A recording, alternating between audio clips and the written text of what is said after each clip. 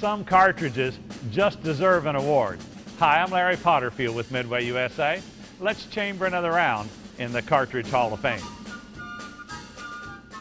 The 3855 Winchester Centerfire actually started life as a Ballard target cartridge in 1884. Winchester later chambered this cartridge in the model 1885 single shot, along with the famous model 1894 lever action. It's considered a medium power cartridge, generating as much as 1,500 foot-pounds of energy. The 3855's name is derived from the old convention of caliber of bullet over grains of powder. 38 caliber, 55 grains of black powder.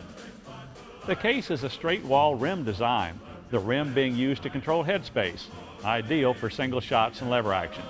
The 3855, while first developed for the Ballard target rifles and later used in the Marlin and Winchester lever actions, was also a popular chambering in the Winchester 1885 single shot.